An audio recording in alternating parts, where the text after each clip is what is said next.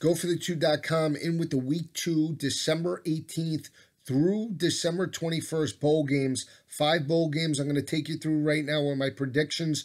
Going to follow up Saturday through the following Friday's games up on the radio and TV show, Channel 238, Fantasy Sports Radio and TV Network. Check it out, College Football Today, or you could stream it live this Saturday, 10 a.m. to 1 p.m. Eastern. 3 hours. We'll take you through every bowl game. FNTSY, College Football Today. Stream it live on YouTube.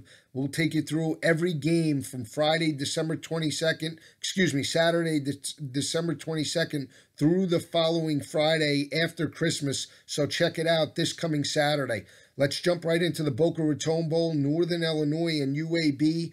Both teams mirror each other. When you look at Northern Illinois Conference Championship over Buffalo in dramatic fashion, they scored with about a minute left because of their quarterback Childers that did throw for 299 passing yards and 3 touchdowns in this matchup. When you look at Northern Illinois entering this ball game, still a run-heavy offense that's averaging 171 rushing yards per game and only averaging 153 through the air with their quarterback Marcus Childers that has completed 57% of his passes, 15 touchdowns, 10 interceptions. When you look at Northern Illinois, rock-solid defensive front led by their defensive end, Sutton Smith, that has recorded 15 total sacks on the year. And when you look at their linebacker, Cochran, he's added 10, 25 total sacks between both of those players. This is a Northern Illinois defensive front that has recorded 50 total sacks, one of the best in the FBS entering this matchup. Northern Illinois giving up 109 rushing yards per game.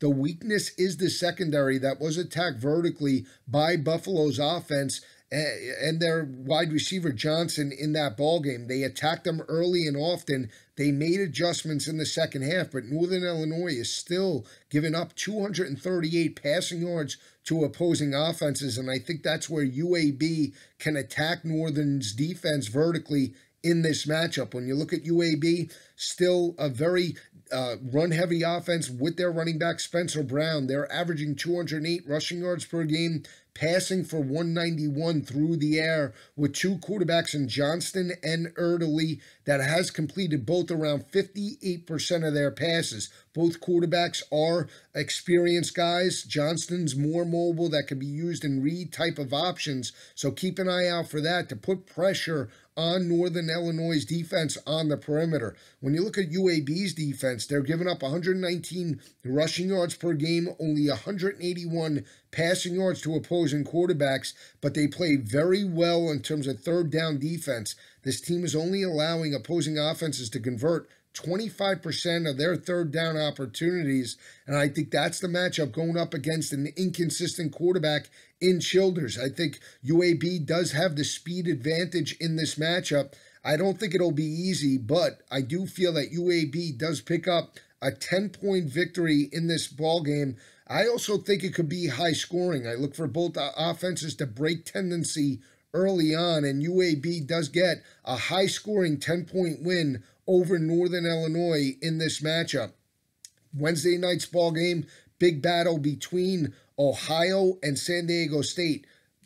Frank Solich in Ohio, they got the bowl victory over UAB last year. Prior to that, Frank Solich, he lost the three previous bowl games. His bowl record is 5-9 overall, and he's going to be going up against a hot head coach, especially in bowl matchups in Rocky Long. When you look at San Diego State over the last couple of years, they picked up a victory 2 years ago over Houston in the Las Vegas Bowl. They also won the Hawaii Bowl in dominating fashion a couple of years ago. So we'll see how this game matches up, but I still lean to San Diego State in this ball game. When you look at Ohio, a balanced offense with their quarterback Nathan Rourke that has thrown for 22 touchdown passes, 7 interceptions. He was benched week number 1 in the first half, has come on down the stretch. When you look at Ohio's offense as a whole, they're averaging 262 rushing yards per game, averaging close to 220 through the air with Rourke and that offense. Defensively, Ohio giving up around 135 rushing yards per game and 231 to opposing offenses.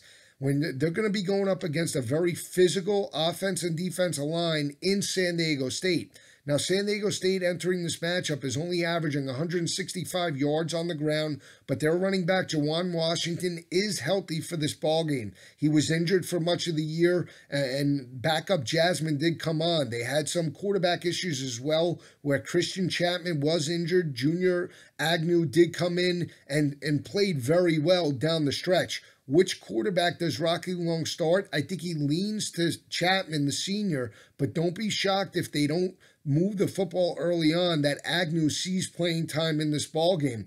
I still like the physicality for San Diego State in this matchup. Now, San Diego State does have 24 total sacks as a defensive unit. They're only allowing 94 rushing yards per game entering this ball game, and have given up close to 210 passing yards against opposing quarterbacks. But Ohio did struggle early on in the year against a similar type of offense and defense in Virginia. Same type of style, even though Virginia does have a mobile quarterback in Bryce Perkins, it's still the same type of run-heavy offense under Bronco Mendenhall that Rocky Long and San Diego State like to implement, and I think that's the difference in this matchup. I look for San Diego State to wear down a smaller defensive front in the Bobcats, and in the end, I do feel that the Aztecs do strike the upset over the Bobcats by 14 points. I think it'll be close early on, but in the end, San Diego State runs away with a 14-point win over the Bobcats in that ball game. Wednesday's another big battle between Marshall and South Florida. Under Doc Holliday, Marshall is dynamic in terms of bowl games. This is a Marshall offense that is averaging around 180 rushing yards per game, passing for around 220 through the air with their quarterback, Isaiah Green, that has completed 55% of his passes, 15 touchdowns, 10 interceptions. This is a Marshall defense that's giving up 103 rushing yards per game and giving up around 220 passing yards to opposing offenses. When I look at Marshall overall, two games stand out for me breaking down this bowl game. NC State and Virginia Tech both run similar offenses as South Florida with their quarterback Blake Barnett, and the Thundering Herd struggled from a defensive perspective with both of those quarterbacks, Willis and Ryan Finley, in that matchup. When you look at Blake Barnett, he has thrown 11 touchdowns, 11 interceptions. This is a South Florida offense that's averaging 208 rushing yards per game. They're passing for 235 through the air, and I think that's the matchup. The speed of South Florida going up against the secondary of Marshall in this ball game. When you look at Charlie Strong, he's 4-3 in bowl games. He needs to win this matchup after that disappointing season-ending loss to Central Florida, and this is a home game for South Florida heading into this matchup. So I think it favors the Bulls from a speed advantage. I think they strike the upset over Marshall, even though the trend is for the Thundering Herd. I think USF does strike the upset. I don't think Marshall can run on USF. I think the speed going sideline to sideline is the difference, and the Bulls do get a 14-point win over Marshall in this matchup.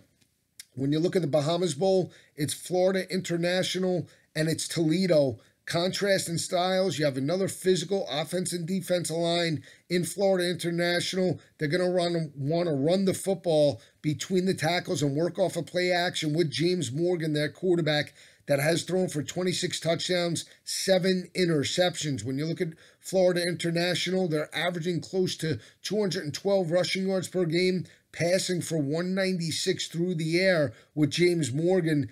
Butch Davis has done a fantastic job. When you look at Florida International, they're giving up close to 180 rushing yards per game, but they're only allowing 188 passing yards to opposing offenses. And I think that's the matchup going up against Toledo's offense. Peters and Gadani in this matchup, the quarterbacks that have combined for 28 total touchdowns. When you look at Toledo, they're rushing for over 200 yards per game, passing for around 250 through the air with both of those quarterbacks. But Toledo's defense has given up 172 rushing yards to opposing offenses and has given up well over 220 passing yards per game. I'm not sold on the offensive line play going up against Florida International's physical defensive front. You look at this matchup as a whole, Toledo has allowed 29 total sacks To me, that's the difference. I like Butch Davis in this spot. I think they strike the upset. I think it could be a high-scoring game, but in the end, Florida International does pick up a 7-point win over Toledo in this ballgame. BYU Western Michigan, very, I want to say, contrast in styles, because you have a methodical blue-collar offense in BYU that's averaging 355 total yards per game, led by a freshman quarterback in Zach Wilson that has stepped up for Tanner Mangum this year. But again, he's still a freshman quarterback going up against a very high-octane offense in the Broncos, led by their freshman quarterback, Ellaby. But they have two solid running backs in Bogan and Bellamy that could really move the football. Both of those players do have 18 rushing touchdowns on the year. This is a Western Michigan offense that's averaging 212 rushing yards per game, passing for 240 through the air, and defensively has the speed to create turnovers up against a slower offense in BYU. When you look at BYU as a whole, giving up 135 rushing yards per game, and again, that secondary's given up around 210 passing yards to opposing offenses. The way you have to attack BYU is over the top. Utah was able to do it in come from behind fashion. I look for Western Michigan to start fast. I think they push BYU to the limit, but in the end, the Cougars do pick up a 5-point win over the Broncos. I think they're able to run the football with Canada and those staple of running backs. BYU does get a gutty 5-point win over the Broncos this coming Friday night. Stay with me all season long at GoForThe2.com. Check out the TV and radio show where we'll pick up Saturday through next Friday, FNTSY College Football Today. See you next week.